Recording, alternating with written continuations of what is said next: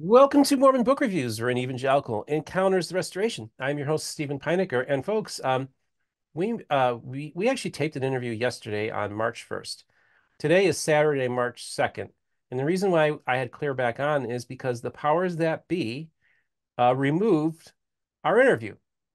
I uploaded it, and it was flagged, and I had to take it down. And so we are abiding by the policies of the platform that we're using, and we are going to be more careful in how we discuss some of these sensitive topics. So essentially, I was told that that the episode did not meet the community guidelines vis-a-vis some controversial things that have arisen in the last few years.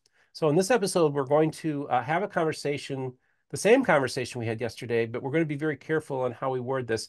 I think if anybody is, I think you'll be able to understand what we're talking about. But because of the sensitivities of this whole issue and topic, and Claire is somebody who knows this firsthand, Claire Dalton has a podcast called the Clairity Podcast, and we're going to pop that up in a second here. But I just wanted to welcome you to the program. It's a new podcast, just got started, and we're going to talk about why you started the podcast. But before we do that, welcome to the show today. Thank you so much. Thanks for having me back on again. That's great. And what I'm going to do just briefly, I'm going to pop up the channel, and I'm going to just kind of talk a little bit about this is the Clairity Podcast. And now she's also on all different platforms. So I want you all to go and subscribe to the Clairity Podcast on YouTube. Also check it out on all the major podcast formats, including iTunes and Spotify and all that, and check that out. And we're gonna talk a little bit about some of her episodes here on the channel. So make sure you're watching this because it's really important that you visually see what we're talking about in this episode. Claire, I'm so thankful that you came on the program. You have a very unique and fascinating story. I told people after I had taped the interview, and I think I mentioned it to you, it was probably one of the most powerful interviews that I've ever taped here on MBR. Unfortunately, it will never see the light of day. But fortunately, we were able to have you back on to share your story, which needs to be told. This is a very, very, very important story that's happening a lot more frequently within Latter-day Saint circles than people maybe want to realize. And so it's important that Claire tell her story. So Claire, I guess what we should do is just start from the beginning. Tell us about your background. You were raised in a very conservative, traditional Mormon household, but your parents are converts, and you were born into this world. And just let's tell us a little about your background that will lead up to why you decided to do your podcast, the Clairity Podcast. Yep, definitely. So just so everybody knows, I'm 27 years old, single. I am a farmer by profession. I manage my family's farm, and I also am a sales representative for a monument company. And I'm also a president of a nonprofit organization. So I wear many hats in my life. And, honestly, I'm really grateful for my Mormon background that taught me to labor and to work hard because, I'm living a life that I feel is full because of it. And so, just like what Steve just said, I was raised true blue Mormon, born under the covenant, as they would say. And my parents were converts to the church. And I checked all the boxes growing up. So I was baptized when I was 8 years old. I received my patriarchal blessing when I was 14 years old. I got my young women's medallion when I was 16 years old. I was endowed in the temple when I was 19. And I actually was an ordinance worker when I was 22. So I checked all the boxes. And growing up, I actually really loved being raised Mormon. Because my parents were converts to the church, they weren't so enveloped in culture that you see so commonly in Utah. And so my parents, they honored God number one in their lives, in their marriage, and in our family. And that was able to spread to us kids. And so I was able to be raised in a happy and healthy home. And I was able to be a kid, which, we're seeing less and less in society, where I was just able to be a happy, innocent kid. So I'm really grateful for being able to be raised in Mormonism. And I always find it really funny when people are like, oh, you were raised in a cult. I'm so sorry. And I'm like, well, it must have been a pretty good cult because I had a wonderful childhood. And so then when I was about 12 years old, my dad was called to be bishop of our ward that we were living in at the time.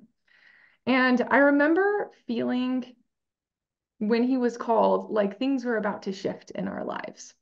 And I was only 12, so I wasn't very old. And I was just perceiving things from, the perspective of a kid. And I actually was really close to my dad growing up. Like we would always play card games in the evenings together, and that was how we would bond. And we hung out a lot. Like I was the youngest of 6 kids, and so I got a lot more time with my parents than the other kids did because they were all grown and getting married and moving on with their lives, and I was still at home. So I remember my mom explaining to me when he was called to be bishop, dad's not going to be home as much, and he's probably going to be gone on like Wednesday nights and probably Sunday nights. And turns out my dad was gone Tuesday nights, Wednesday nights, Thursday nights, Friday nights, Saturday nights, and most of all of Sunday as well. And if we had Monday as a family, we were blessed.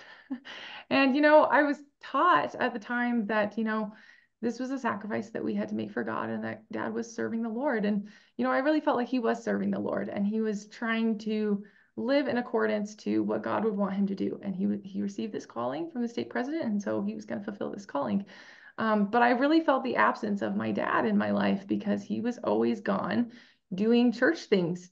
And I felt suddenly like the word was more important than me as a kid. And that's how I was perceiving it. And so my dad was also a different bishop than some bishops, again, because my parents were not raised in Mormon culture.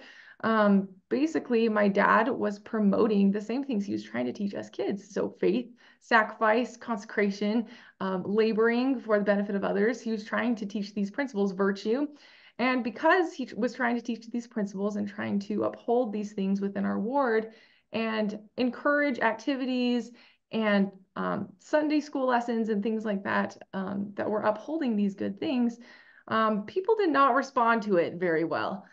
People were very upset at some of the things that dad was trying to uphold. And as a result, we had people who spread a lot of gossip and slandered us to just say it. That's basically what was happening. And so as a bishop's kid, and from the perspective of a bishop's kid, everybody expects you to be one of two things.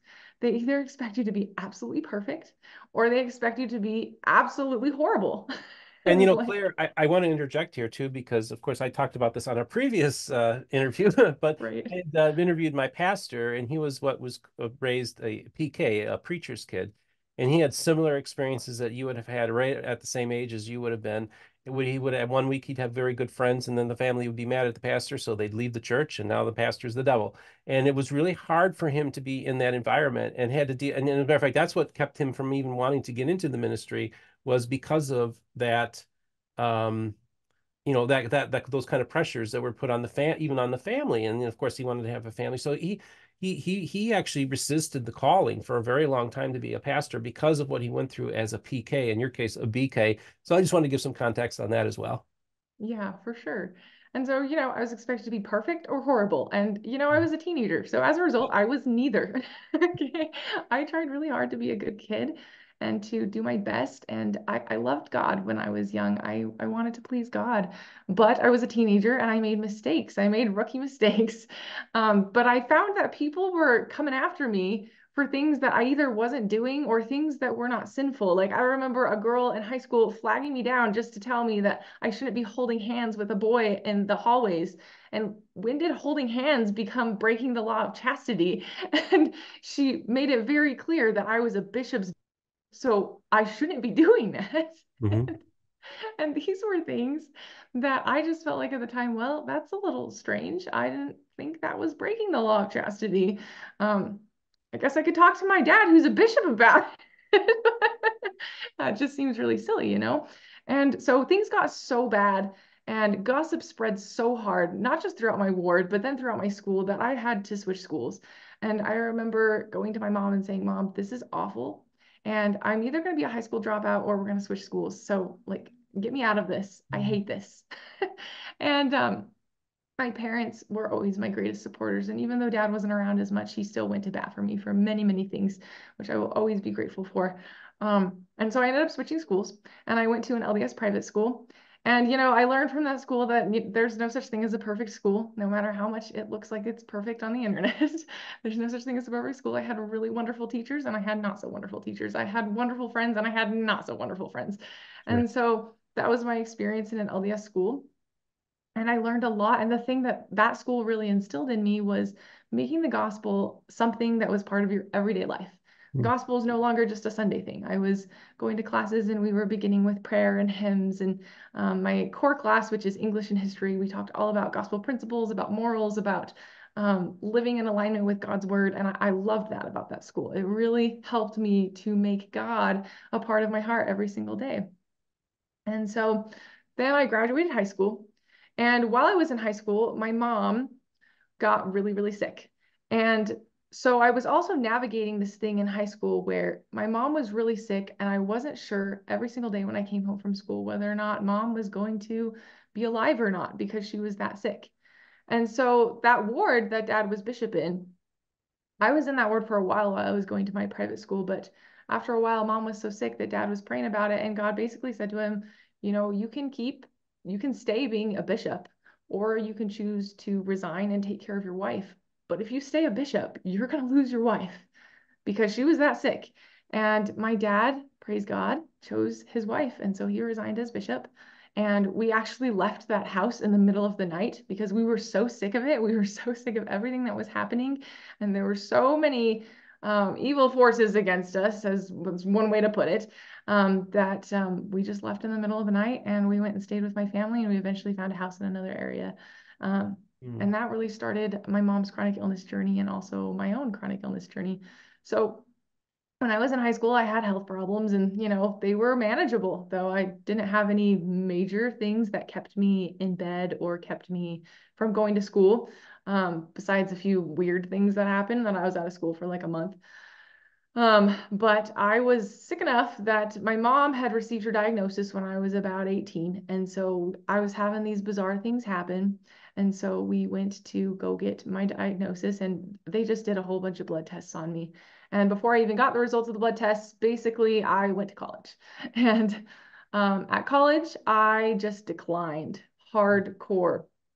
I got so sick in college and I was on scholarship. So I was taking, you know, 18 credit hours, trying to keep my scholarships and trying to hang on for dear life because I had so many symptoms. I had joint pain, I had muscle pain, I had headaches, I had heart palpitations, I had pain in my heels, I had terrible cognitive dysfunction and brain fog.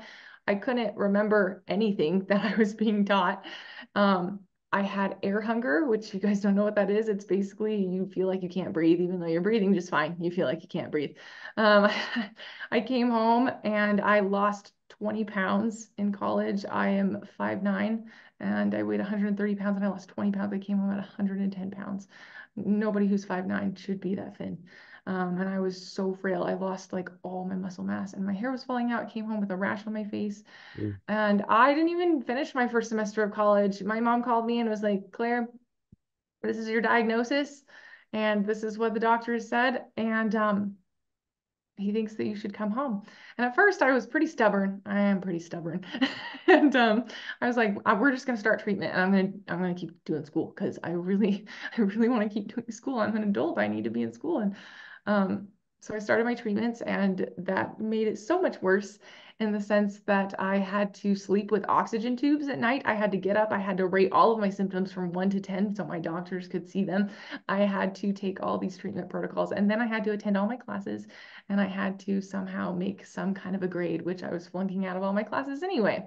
And I barely had time at this point to take a shower, let alone take care of myself because I had so much going on. And so I got home from college and I remember just falling on the floor and laying on the floor and thinking, thank you, Lord, for letting me come home because that was awful. Like I was not in college for long, but that was awful.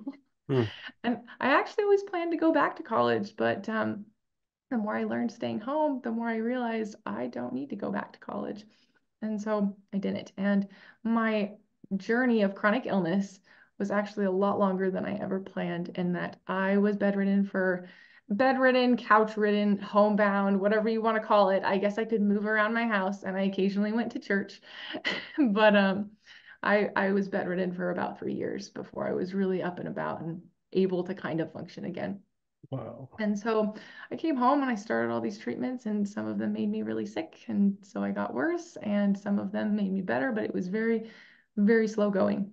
So I just wanted to highlight here, we have to be very sensitive here, but I want you to notice these episodes. She did her first couple episodes detail her condition. And I'm not going to say the name of it, but if you're looking at the screen here, you can see what we're talking about. And so this is not the only reason why we received the attention of the powers that be, but this was certainly probably a factor. So we want to talk about this chronic condition that she has, but we don't want to give too many details because my channel, I don't want to have anything happen to the channel. Let's just put it that way. Okay, continue, Claire. Okay, so all this begs the question, so what was the church's response to this illness that I was fighting and to what was going on, and what did I do about church? A lot of the times when I first got home from college, I tried really hard to push through and go to church activities. I attended the local YSA ward, and I tried really hard to be normal because I felt like I had to be normal. And I don't even know what was making me feel like I had to be normal besides the pressures and culture. And I tried so hard to pretend I was normal. But even, I went to that ward in the summer, and when I came back so fast, everybody was like, what happened? And, explaining my illness and what was going on, you're usually met with some kind of a look that is like, oh, nobody knows what to say. And after a while, I kind of gave up trying to be normal because I realized that I wasn't normal. And people didn't know how to respond to what was going on in my life. It was really hard. They didn't know how to respond to the hardship. Now, that doesn't mean that I didn't find some wonderful people who were very kind to me. I found a few. Um, but it was still just this overall thing of that we have no idea how to respond to somebody who is suffering on this level. And if we're talking about leadership in the church, bishops definitely do not know how to respond to somebody suffering on this level. And And so, I want to I want to interject here too because I want to say that we need to also acknowledge that this is very common in many other church settings as well. It's not just the Church of Jesus Christ of Latter-day Saints, but there are many people in the evangelical world who suffer and they feel abandoned by the church people and by their church as well. So let's just acknowledge that this is something I think we could all do better at and work on, and to remember that Jesus was there where there was suffering, and we as Christians need to follow the example of the Savior. yes, absolutely. And, I'm heavily involved in the chronic illness community online. That's where my nonprofit rests. And I talk to people all over the world with all kinds of chronic conditions. And a lot of them are Christians. I probably only have, I don't know, maybe 2 or 3 Mormon followers on my social media that runs my nonprofit. And most of them are Christians, but their story is the same across the board, where they just felt totally abandoned by their religious community. So I guess for me, what came as a shock is that growing up, I was a really dedicated Mormon girl, and I was taught over the pulpit and at lessons in Sunday school and even at general conference that we're supposed to be taking care of the sick, we're supposed to be serving people, we're supposed to be helping people, we're supposed to be loving people. And there was almost none of that from the church members, except for a few, because there are always a few who break that rule, right? But there was almost none. And so what does the church do for those who are sick? Well, they don't do anything. They just ignore it. And on top of that, on top of ignoring it, they also have plenty of things to say about it. Maybe you're not praying hard enough. Maybe you don't have enough faith to be healed, all these things. And eventually I realized that I don't have much community at this point with this illness, but there was nothing I could do about it. I was really bedridden and I was tired of trying to beg people to listen to me and to understand what I was going through. I was sick of it. And so when you realize that all you have is Jesus, and I had my parents in this journey too, which I'm so grateful because I don't think I ever would have made it. Um, but besides that, I realized, all I have is God. And so when I was 18, that's when I started getting really serious about scripture study and getting really serious about understanding what's in his word because I had questions. I wanted to know, why is God doing this to me? Why am I suffering so bad? My friends are out living their lives. They're getting married, they're having children, they're going to college, they're getting jobs, and I can't do any of those things. And why would God do this to me? And the emotional peril that you undergo as a young person when you're experiencing this, you feel completely in darkness on some days, on a lot of days. And so I remember talking to God about all these emotions at one point, and God said to me, Claire, number one, keep talking to me about it. And number two, stay in my word. Stay in my word. I was like, okay, all right, well, that's what I'm going to do. And so what I started doing actually is I started reading general conference talks from the 80s and the 90s. So the older general conference talks. And I read conference talks very differently in that I annotated every single talk. And every single time there was a scripture reference in a talk, I would look it up in the scriptures and I would read it and make sure I understood context and doctrine and what it was trying to say. And so I was having these beautiful experiences with these older conference addresses. And I have probably about 3 binders full of annotated general conference addresses from the 80s and 90s. And um, basically, then I started listening to the recent general conference addresses. And, I remember being so sick and in so much pain. And I remember general conference Sunday where I'm laying in a bathtub in basically boiling water because it's the only thing that will bring my pain down, listening to one of the members of the general authorities talk about suffering. And I wanted to throw something at my TV because I felt like, do you have any idea what you're even talking about?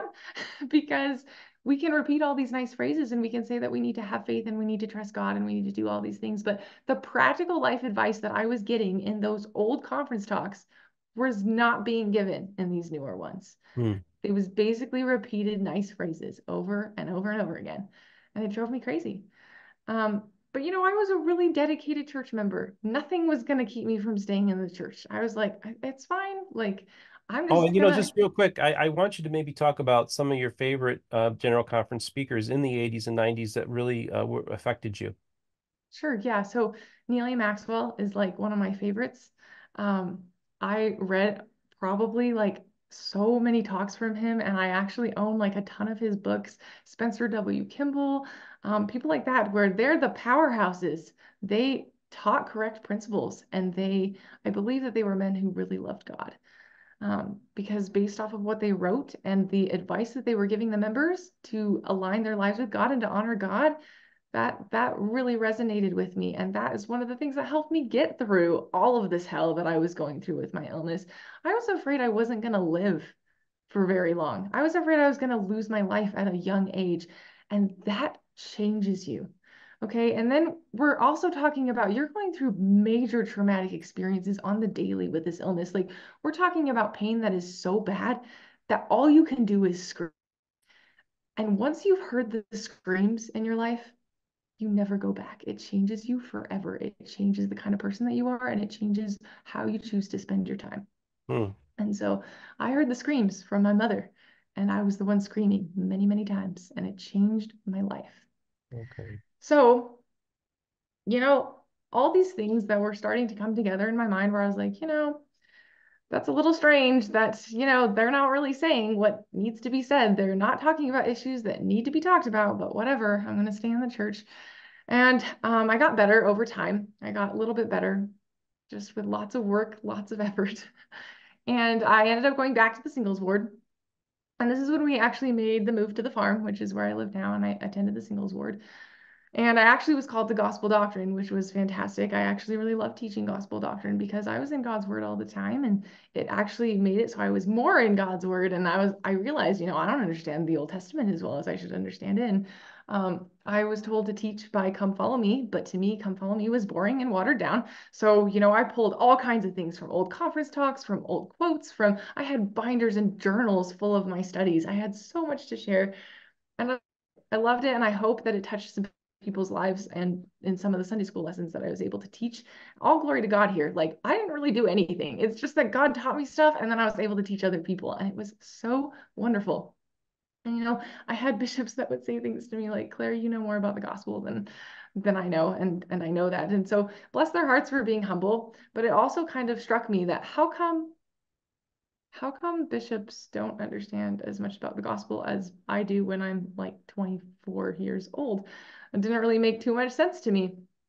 And so, I was also still facing illness at this time where, I was up and down a lot. And so, I'd ask a lot of questions like, like, what if I come to church and I don't feel recharged like everybody talks about? I feel this spiritual recharge when I go to church. And I was like, I don't feel that. I feel exhausted after I go to church. I was like, so Bishop, like, how come that's what I'm feeling? And how come the talks that are being spoken over the pulpit have almost nothing, I guess if not nothing, very little to do with scripture? I gave a talk once in sacrament meeting, and someone came up to me and they were like, I really loved that you used scripture in your talk.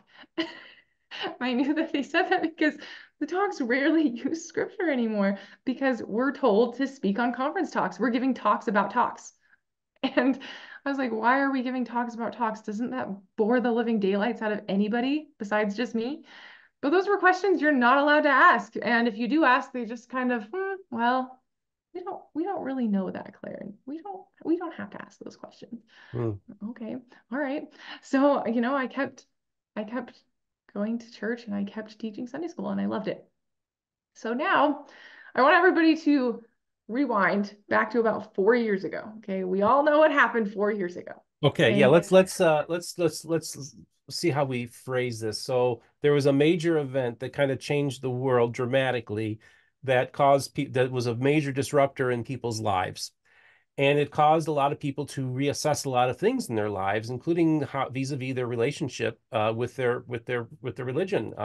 It did have an effect on the Church of Jesus Christ of Latter-day Saints, and kind of changed the direction. And then there were actions that were done by the leadership of the church that some people found very concerning, and there were red flags put up. Is that a good maybe way of approaching it, like that? Yeah, And even that's a talk. pretty good way of approaching. Yeah, that's a good way Okay. of approaching it. So we all know what happened 4 years ago. It's not a secret. Okay, it happened to everybody. It affected everybody. And it's just like what Steve just said. It affected everybody in their religion. And so I had already gone through this chronic illness journey and I had already experienced things within our sick care system that basically I realized there were things wrong in that system. Because when you have the illness that I had, I was told that there is no illness that has your symptoms. There is no, there's nothing that has that many symptoms, or, it's all in your head, or you just want attention. It's not even recognized as a disease in our system. And I talk to hundreds and thousands of people through my nonprofit every day who suffer from the exact same disease that I have. And so to shove it down like it doesn't exist, well, there's obviously some corruption going on in that system. And so this chronic illness is kind of the gateway to understanding the corruption in our world. So, I understood the corruption from that system. And then, you start to eat healthy and then you start to see the corruption in the food industry. And then you start to wonder, well, where is all this stuff coming from? How are people learning these things? And then you start to see the corruption in academia and what people are being taught in schools. And then all of a sudden, one day you start to see these patterns of corruption in your church. And then you're like, wait a minute. But my Okay, so church, let's go and rewind tape a little bit here, because I want to maybe address this a little bit. So I'm not into conspiracies or anything like that. I mean, I like to talk about conspiracy theories and stuff, and I'm interested in them, but I don't. I'm a person who firmly believes in like the established facts so we can understand them. Fact: the sugar industry played a major role in affecting the way people eat in America. They gave us this false idea that fat makes you fat.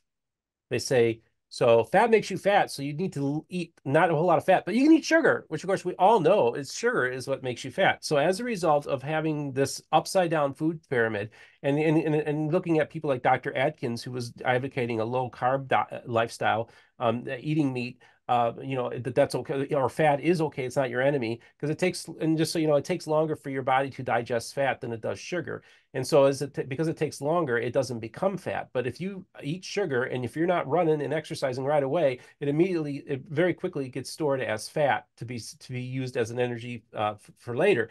And so we have this whole society now in which we have a lot of sick people eating food that's not good for them. We also realize that a lot of the additives and chemicals that are put in our food are banned in Europe, right? So we have all these big corporations that are making us cheap food that I sometimes argue, are we even eating food anymore? That are an argument can be made that many of us aren't. And so this is not some made up conspiracy theory. These are realities that anybody can do their own research and realize that, yeah, Big Sugar gave us the food pyramid, essentially influenced our government and then now, of course, they've since adjusted because just the science is so overwhelming, the evidence so overwhelming, they can't deny it anymore. And then you have this whole situation where you have all these sick people who have all these chronic diseases and conditions, in large part because of the diets they're eating. And guess what? We have this other big corporation that's there. Hey, we got something for you. We got some pills you can take. And again, look, is medicine good? I'm not anti-medicine. Does it help people? Does it cure people? Absolutely, no question. But I think we can also acknowledge that that we are an overprescribed country. That not only that, we all everybody acknowledges antibiotics are overprescribed. And we find that doctors use prescriptions almost as a way to as a shield to protect them. Like, well, if I didn't offer them this prescription, they might sue me if they got sick, right? So there's this whole system's geared towards basically taking people and getting them medicated. And I will just talk about one last thing, and then I'm going to hand the podium back to Claire. Is that and I've told this story on other platforms too. Is that in the 90s, Bill Clinton, one of the states he did the best in was West Virginia, both in 92 and 96. Bubba, okay, he's big in West Virginia, and what Bubba does right in between his two election campaigns is he signs into a law this free trade agreement called NAFTA. Now, some people argue NAFTA was a good thing. Okay, that's fine. You can argue on paper, you can make arguments that NAFTA was good, but what people have to acknowledge, and everybody, and again, this is another fact. The fact is that NAFTA decimated the manufacturing base in the Midwest. And so now we have this whole Midwest, including West Virginia, that have our decimated communities, factory towns that are shut down. And guess what happens? Comes in and basically gets these people addicted to drugs over the course of the last couple of decades. This is all factual. So now what's so interesting to me is that the very state that was, and so that's why I say in one sense, I think Bill Clinton betrayed his own people, is that now who did they vote for in 2016 and 2020? The state that did the best for Trump in both elections, just like it did for Bill Clinton, West Virginia. Now, I'm not a Trump guy. I've made it very clear. I'm not a Trump fan at all. However, for those of you who are haters of Trump supporters, you have to recognize one thing. These are traumatized people who were betrayed by their working class blue collar party who decided they were going to go corporate. Okay? These are all facts. I don't think there's anything here that people could disagree with. And so you need to be more empathetic to people who do support Donald Trump, because they are people who've been basically screwed over by their government and their country, and in many ways. And this is how they feel. So we need to understand and have more empathy for people that may have different political values, keeping in mind that millions of these people voted for Bill Clinton and probably millions of them voted for Barack Obama. So I don't think it's unfair to paint people with a wide brush here. Claire, I'm sorry. I think it's really important that we establish that so that people can understand where you're coming from. This is the world that you were born in. This is the society that you live in, and how you feel like it kind of let you down as well. All right, continue with your story. And maybe you want to talk, Yeah. mention, just maybe deal with what some of the stuff I said as well. Yeah, you're good. And you have to understand too that, in my journey, you see the corruption because, they give you the medicine that is supposed to help you, and it makes you sicker and sicker and sicker and sicker. And so there's all these treatments that that do work, that help us to get better.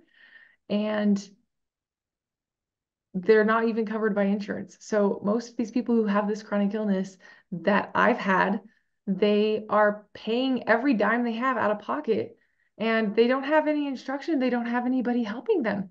They don't have anybody helping them. And so what did they do? Well, they turn to each other. And that's what we've done in this community of people who are chronically ill. But it doesn't change the fact that there's a lot of suffering going on. And that's pretty messed up, if you ask me. And so what do you do when one day you wake up and you realize that there's just as much corruption in your religious system as there is in all of the other systems in our country? And so this is what I was faced with. So back 4 years ago, the church hopped right in line with everything that the powers that be were forcing us to do. The church hopped right in line and told us that we were supposed to be doing these things. And so, in my mind, why are we doing the opposite of what scripture instructs us to do? Jesus didn't stay away from sick people. Jesus went amongst lepers, who that was considered very contagious back in his day, and he touched them. He went amongst them, and scripture shows us that we're supposed to be succoring people. We're supposed to be mourning with people. We're supposed to be binding up wounds. And all that happened was that people who were already isolated became more isolated. And that really damaged a lot of people. And so all that was happening, and it brought up all these questions. Why is the church hopping in line with all these things? So then everything is rolled out. These experimental interventions that came out pretty sure y'all know, picking up what I'm throwing down here. They were rolled out, and we were told that these things are safe and effective. Okay. Now, So yes. let me just step in and give some perspective here, folks. Of course, I actually at the time did go ahead and receive this one of these treatments, if you will, if you want to call it that. And I am not anti this. I'm not. I've made it clear I'm not anti, but I do think that it's important that Claire's story be told, because I have been, over the course of me doing this channel, I have run into a lot of people who have a similar story, that when the church did this, it caused their shelves to get a little heavy, and they started questioning everything about what they were being told. And these are people more from a conservative perspective. These are people who are also believers in God. And these are people that this was their moment where it kind of changed the way they perceived their relationship with the church. Now, I can tell you, I could give you names that you would all know, some very, very big names that have been on major podcasts, including mine. You would know who they are. And that's not all these stories have been publicly told, but I will assure you folks that a lot of people have privately told me similar stories to Claire. So I think it's important that Claire is going public to tell her perspective, because we need to have the full picture here. Unfortunately, we have to be careful about what we say, but I do think it's important. That's why we're retaping, because it's really important people hear this message. Okay, Claire, I'm sorry. I just want to Oh, clarify. you're good. So I want to jump a little bit into my background with these experimental interventions, is what I'm going to call them. And basically, when I was a kid, we all know what we have to get when we are children and when we're born, and what is required in order to go to school and all these things. And so I have been trying to figure out what is it that had made me so sick. I've been trying to figure that out for years. And I've been praying on it for years, because there's got to be something. You're not just a perfectly normal kid one day and then the next day you drop down and you don't get back up. And so while I was taking these to God and trying to understand these answers, I had a dream one night, and it was more of even a memory where I saw this happening to receive my childhood, you know what's, and I received 5 all in my hips. And then I woke up from this dream. And I went to my mom and I said, Mom, when I was about 5 or 6 or 7, did this happen to me? And we actually, this was back when they had the little cards that kept records of these things. And my mom pulled out my little card, and sure enough, 5 or 6, all in my hips. So let me explain a little bit about my specific health struggles. My health struggles are specifically in my reproductive system. Endometriosis is a female chronic illness that is an infection of the uterus and ovaries. And what it does is it causes intense pain amongst women. And so what I've had the period from hell ever since I was about 15 years old. And when I say the period from hell, I mean the period from hell. I've had pain so bad that it brings a full-grown woman to her knees Hmm. in so much pain that I'm spending 3 to 5 days out of every single month puking my guts out and having seizures and hemorrhaging, essentially. And this is what it's been like for me for as long as I was old enough to have a period. And so after you know, after you know that this is what has caused it, and that you were never the same ever again after having that done to you, if the prophet is going to come out and say that something like that is safe and effective, and I was just like, oh, okay, I'm sure it is, that would make me a pretty messed up person after everything I've been through. And here's the thing, there's arguments on both sides about these things, and I understand that. And the advice I can give you is dig for truth when it comes to this. And that's pretty much all I can say on this platform. But you're not going to find the truth on these mainstream things. So dig to find the truth, because I'll tell you, there are people suffering. There are people that die. And so to use the word safe and effective, even if it was to kill just one person, do we not value that one person's life enough to say that was a lie, that it's safe and effective? And Okay. you always get these arguments that people are like, well, the church was probably just trying to get in line so the church wouldn't have repercussions that they had to face with. And my answer to that is that if these people are true prophets, where in scripture do true prophets get in line for any reason? Because in scripture, we have prophets who are escaping into the wilderness and dying for the sake of God and the sake of truth. And I knew this because I had already studied my scriptures. I had gotten the answers that my bishops were not giving me. I understood why I was suffering. I understood why I had to go through these things. It tells us in God's word very clearly. And so when the church got in line and used these words, safe and effective, woe unto the liar, for he shall be thrust down to hell. So what do we do when we're in this situation where our leadership, the prophet who will never lead us astray, is lying to us? And that's the decision that I had to face Okay, in so I my just life. want to make it really clear here because I have a large audience of people who are faithful members of the Church of Jesus Christ of Latter-day Saints. I know that some of the stuff that Claire is saying to you probably is upsetting to you, but I do think it's important that you at least hear her story, hear where she's coming in from, and hear her perspective, because there are probably many people that you know, family and friends, that have maybe taken a similar journey as Claire's. And so it's really important that I have people that have left the church come on my program all the time.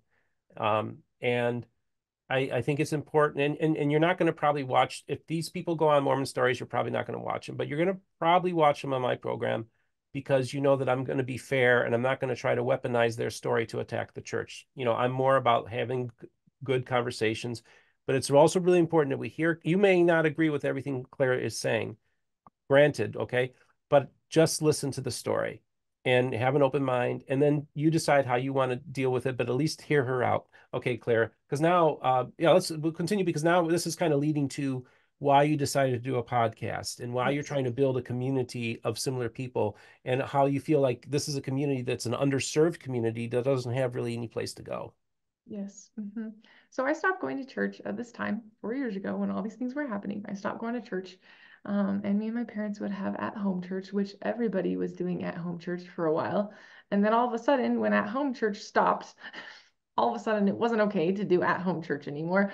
But I knew that these things were going on, and I no longer wanted to support something that I know is evil and that I know is harming people. And so I stopped going to church, but in my mind, I always thought to myself, I'm always going to stay in the church, though. I am dedicated. I'm going to stay in the church. And all these things took me on this beautiful journey with God, for God to show me the things that are maybe not so right in the church. And I started asking myself these questions, why is it that we don't actually serve people who are helping? Why is it that what's being preached over the pulpit is the opposite of what is being done? Why is it that we have to pay 10% of our tithing to get into a temple when the scriptures teach the law of consecration, which is a little bit different? Um, all of these things were big questions in my head that God was answering through his word. And the evils in the church were big. They were big when I really looked into it. Where's our tithing money going? Why is it not going to help the poor? Were big questions and big issues. And so I removed my records from the church about a year ago. And this was a journey that I took with God. And in all honesty, it was one of the hardest decisions I've ever made. You are so dedicated when you are in the church to the church. I was dedicated. I was an ordinance worker at one point. I was dedicated to wearing the temple garment. I was dedicating to do all these things.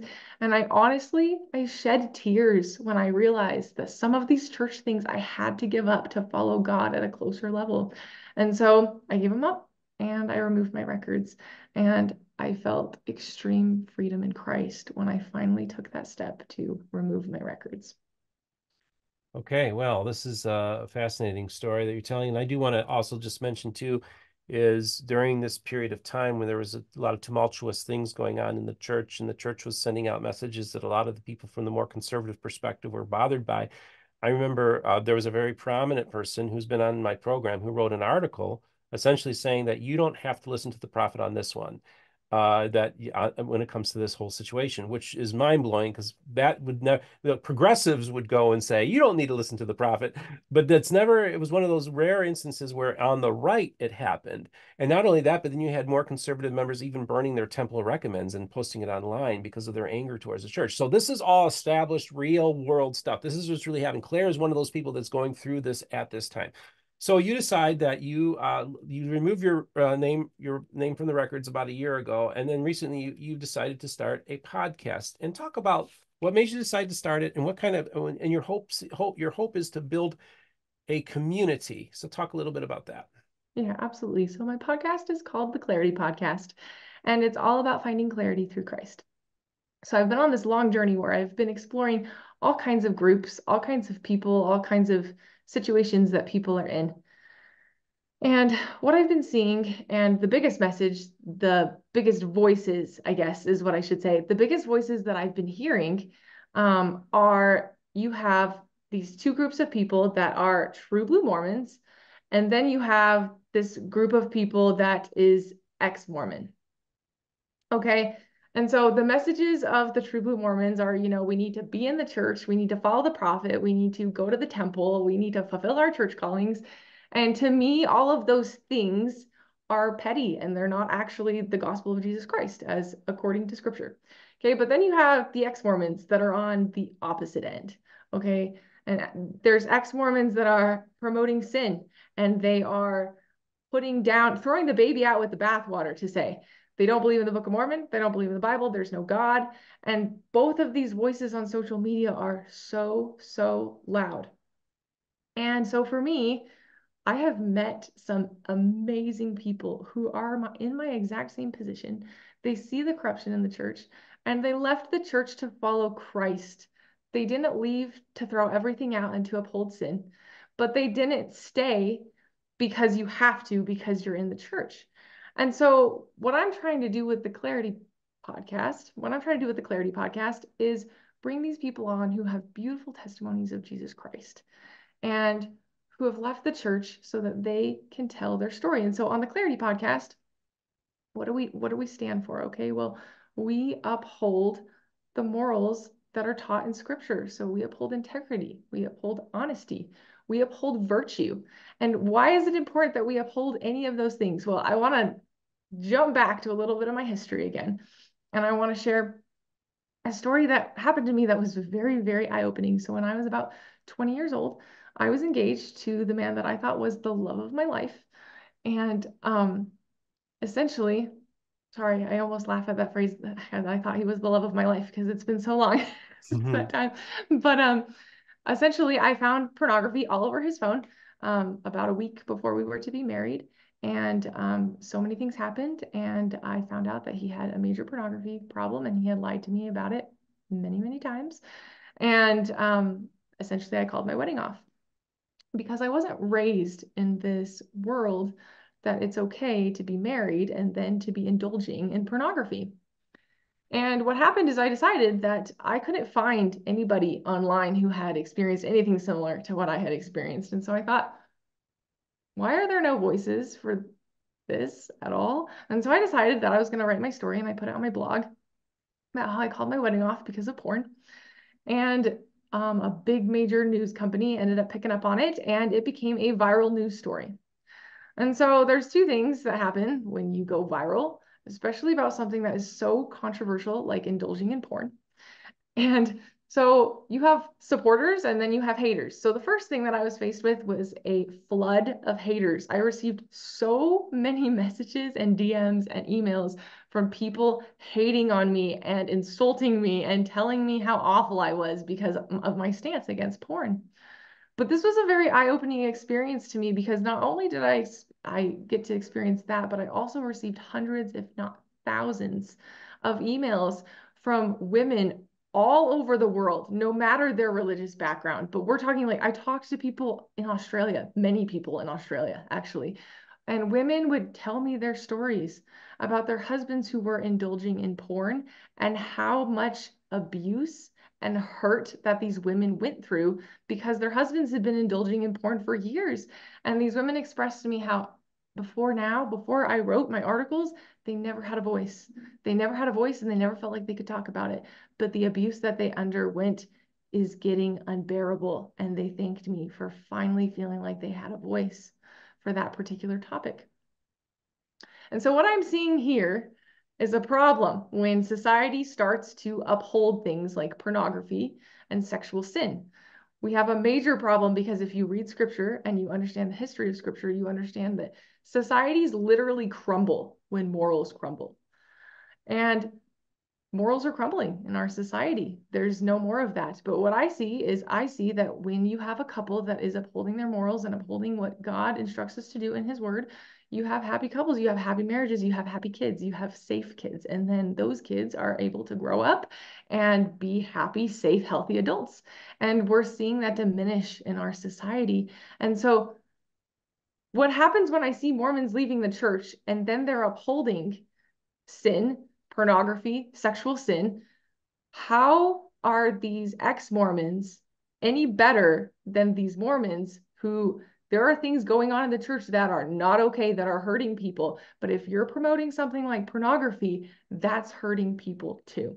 So this is what I see in these two groups. And yes, I'm totally making blanket statements here. There are people all in between these two groups that I'm Right. explaining I here. think it's important, yeah, that we also acknowledge the individuals in these Yes. groups and honor their dignity and the fact that they are all image bearers, and we need to be aware of that as well. But yeah, I think in general speaking, what you're saying is that you will have one side that, basically says in order for you to serve Christ, you need to be in the church. And you have the other side that basically saying, well, we've left the church and we're just going to service ourselves, right?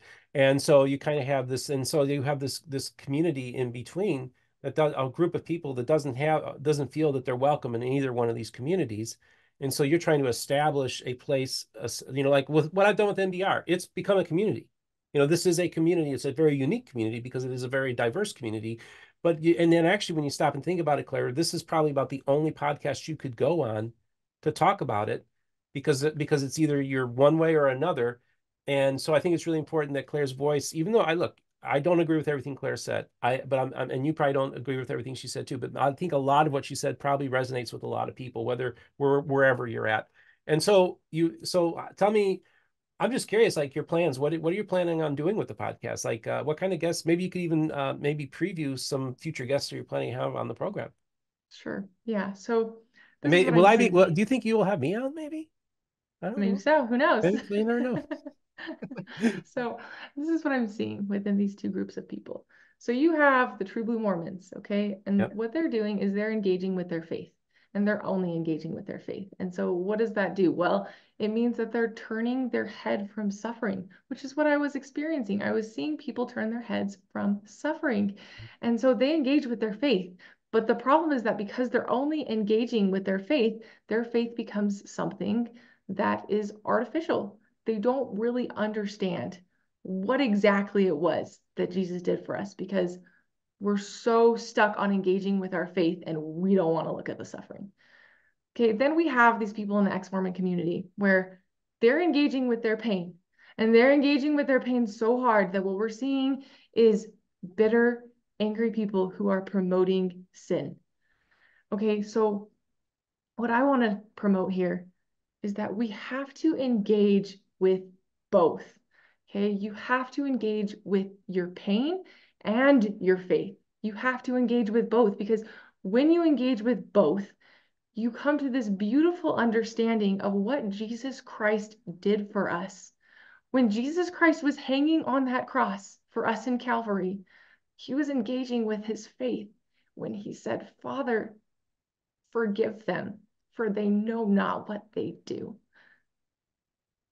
That's got to be like the most faithful thing ever, to do that when these people are killing you and torturing you, taking your life, right? But he also was engaging with his pain, because there's nothing more painful than what Christ bore for us. And he did that for us so that we don't have to be alone. And so we have to engage with both of those things so we come to a deep and rich understanding of who Jesus Christ is and what he did for us, and how that practically empowers us in our lives to be able to live in alignment with him and his word. And so these are the kind of people that I want to bring onto my podcast, the people who realize that there are things wrong in the church. We don't have to participate in cultish practices in order to live the gospel of Jesus Christ. We don't have to be attached to an evil corporation or an evil system. And our authority from God is not gone because we're not in an evil system. Okay, but then the message is also saying to those who are giving it all up, You don't have to give it all up. God loves you, and he is waiting for you to return to him with open arms. He is waiting for you with open arms. You don't have to give it all up, because there is beauty and richness when we partner with God in our lives. And so these are the kind of people that I'm going to bring on my podcast, is the people who are learning this in their journey and realizing that I love God, but there are things that are wrong, and I no longer want to uphold the things that are wrong. And so this journey that I've been on is almost like walking on a tightrope. You're walking this thin line with God, the straight and narrow. And no, that doesn't mean that those of us who are on this path are perfect at being on this straight and narrow. We're not. Okay. But we're walking almost this tightrope. And you have these people and these groups that are coming along, and they're constantly pushing, trying to push you onto their side. And what I'm trying to say is that rarely are you going to find all of the truth in anything mainstream. This is what Jesus did. The world was going that way, and Jesus went that way. And that's essentially what these people are doing, is they're realizing, maybe I don't fit into mainstream, but maybe I'm not supposed to. And all along my journey, I've had so many people say this to me. Well, Claire, you've put yourself in this impossible position. Like, you basically don't fit anywhere because of what you've chosen to do. And you hear that so many times from people, or people telling you, well, Claire, like, everyone who leaves the church is, they kind of go crazy after a while. That's not true. There are beautiful people who have left the Mormon Church and who love God and are trying to serve God and do the best that they can in their lives. And I would encourage everybody to get on this journey with God and to partner with God, because when you do that, healing comes, peace comes, miracles come. And that's what I've seen in my life since leaving the church. And even just since starting this podcast, every single time I interview somebody, it's incredible. Their stories are incredible, but they're not being heard anywhere. They're being silenced. They're being silenced by mainstream media. They're being silenced by mainstream Mormons, mainstream ex-Mormons, mainstream Christians. They're being silenced. And for me, no more silence. Let's get on, let's tell our stories, and let's stand for God and who he stands for. And let's honor him in everything that we do. And that's my goal for the Clairity Podcast. Okay, well, Claire, I really appreciate you coming on the program today and talking about this. And, I'm thinking, okay, we're going to hop off here a little bit, and I'm going to upload this thing to YouTube, and we'll see if I get a strike. I hope not. I don't think we will, but it's just really fascinating to me that the person that comes on my program to talk about criticizing and pushing back against the dominant narrative, it wasn't that long, and it was taken. I guess I don't know if maybe one day we'll find an alternative platform we could release the original on. Maybe that we could think of that. But again, this is the world we live in. These are the rules that we're supposed to go by. As a libertarian, I'm a little resentful of corporations that would tell us what we can or can't say on our platforms, but I recognize that I am on a corporate platform. So I do have to play by the rules that they've established, and that's what we're going to do at NBR. We're here to be friends. We're not trying to cause any trouble. We're just trying to get good information out there. And more importantly, hearing your story. I think, and again, many of you probably agree and disagree with a lot of things she says, but I think we all can agree that it's important that Claire's voice be heard, and that the people she's talking to on her podcast, the Clairity Podcast, are also listened to as well. And, because once you can hear people's stories, you can have a better understanding where they're coming from. And when you are a Latter-day Saint and you have family and friends that are leaving the church, I think that a place like this, the Clairity Podcast, and again, it's not, she only has 59 subscribers on YouTube. She just got started. She just started with videos. She was originally just doing audio. Now she's doing video format, so you can watch the podcast as well. Okay. And you have this opportunity to listen and hear these people's stories. These are people who are Latter-day Saints who have since moved on. And you need to talk. These are people like your family and friends that you know. And this would be a good opportunity to hear what they have to say, where they're coming from. And I hope that would cause you to have empathy for people that are different than you. That's what we try to do on this program, is to let everybody speak, let everybody tell their story. And then you in the audience can pray about what the things you hear on this channel, right? I think some people think there's a lot of good this channel does. I think some people don't like some of the guests that I have, but again, the key thing is we want to talk to everybody. Claire, I want to thank you so much for coming on the program today. I was just wondering if you had any final words for the audience. Yeah, I think I would also like to point out just before we close here that, I get this question and this comment a lot. Claire, why are you tearing down the church? Why are you so anti-Mormon? How did you become so anti-Mormon when you used to be such a woman of God? And I always kind of chuckle when I get that comment because if anything, I am not anti-Mormon. I am, if anything, I'm pro-Mormon. I'm anti-evil. And I really think that all of us should be anti-evil. And so, what I'm trying to say is not that all Mormons are bad or that all Mormons are going to hell. That's not my place to judge. Okay.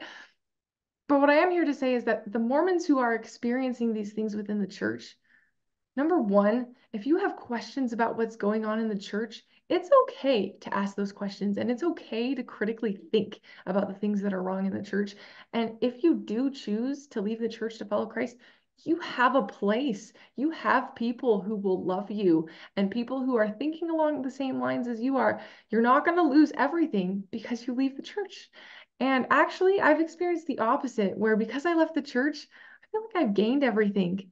My relationship with Jesus is rich and beautiful. It's simple, but it is deep and it runs through my veins. I feel freedom in Christ. And so I'm not anti-Mormon. I live in Mormonville, Utah. So it would be a little strange if I was anti-Mormon because I wouldn't get along with literally anyone. Okay. But I get along with lots of people. And it's literally a matter of seeking for truth and seeking for what God wants us to know personally. Seek that personal relationship with Jesus Christ.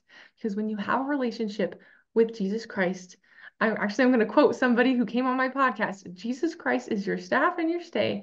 And if you follow him and you have faith in him, he will give you everything that you need. So trust in Christ. He will give you everything that you need. Okay. Well, thank you for those final words there, Claire. And don't forget to check out her podcast. We'll have links in the description to some of the stuff that Claire talked about today. And we'd like to hear your comments. What did you think of this interview? What did you think of Claire's story and her not kind of a unique journey, but she's finding there's a lot of people in that same space, and she's going to try to provide a safe space for a community of people, of like-minded individuals who consider themselves being part of the restoration, believe that Joseph Smith is their prophet, seer, and revelator, was their founding prophet, seer, and revelator, and that the Book of Mormon is scripture, and then they love Jesus and they love the Bible. And I think it's really important that they have a place that they feel comfortable at. And I want to thank you, Claire, for doing this, coming on the show. I would love to hear what everybody has to think. Again, also there's links in the description for our channel store, mormonbookreviews.com, where you can get hats and t-shirts and all sorts of hot chocolate mugs, all those kind of things. But also if you want to financially support us on Patreon, PayPal, and Venmo, it's always greatly appreciated for people, for that. It's really awesome. I couldn't do this without you. It helps fund my trips out to Utah and throughout the country, and enables me to be able to give presentations at the John Whitmer Historical Association and Mormon History Association. And also don't forget that this April I will be in Utah to be giving the keynote address at the Firm Foundations Conference, the Rob Meldrum's group, and that's April 18th. You can get tickets right now. It's early bird special up till March 15th, so make sure you get tickets to come and hear me speak at the Book of Mormon Expo, 7 o'clock. And I'll probably be doing a meetup on Wednesday, the 17th, the night before, for those of you who want to maybe more intimate affair. We usually get about 20 to 30 people come to my meetups, and I try to talk to everybody. I can't talk long times with you, but I like to have at least conversations where we can at least talk for a few minutes. You can meet me and get to know me. And I love, more importantly, getting to know you. That's really the most important thing, is the lovely people that I love so much and have brought so much joy in my life and have done so much for me. I think I'm just really appreciative of everything and everybody, and I appreciate people like Claire and being able to come on and tell her story. And remember, the most important thing is this: all the voices of the restoration will be heard here on Mormon Book Reviews.